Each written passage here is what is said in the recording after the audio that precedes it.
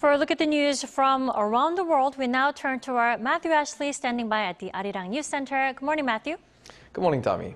All right, let's start in Brazil, where hundreds of people have been arrested following the storming of Brazil's Congress, an event that's been compared to the January 6th insurrection at the U.S. Capitol.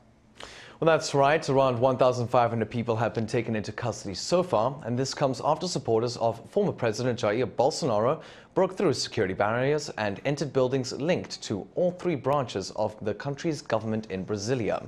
Now, a majority of those arrested were detained on Monday at a pro-Bolsonaro encampment outside the country's military headquarters.